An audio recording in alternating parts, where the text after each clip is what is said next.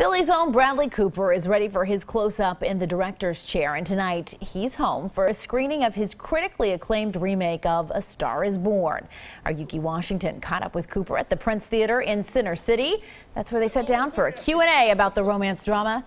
Cooper and Lady Gaga are in the leading roles, and there's a lot of Oscar buzz surrounding this one, but Cooper says he's not reading the reviews.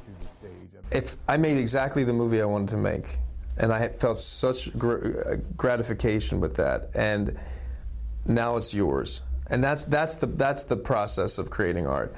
The reviews, even if they're good or bad, first I'm only going to look for the bad ones.